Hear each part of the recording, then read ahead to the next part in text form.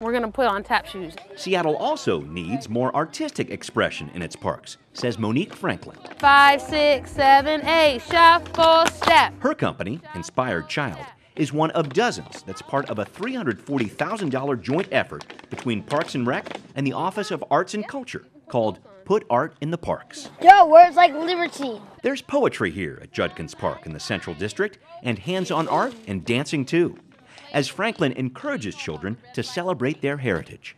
Say it loud!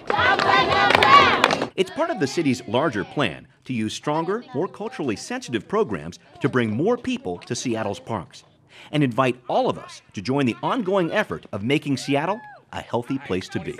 Part of activating the parks is really about drawing people out into the community where community building can happen, where relationship buildings can happen, and that's going to create a healthier community. Yes.